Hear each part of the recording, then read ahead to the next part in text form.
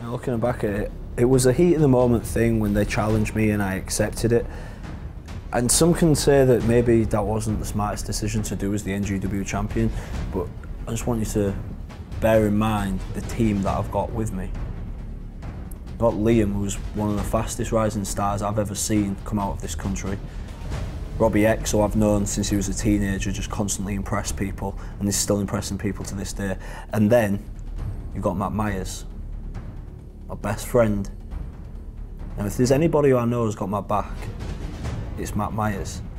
If there's anyone who I know who can put up a fight and refuse to die, it's Matt Myers. So yeah, maybe the title is in a situation where I don't have to be pinned to lose it.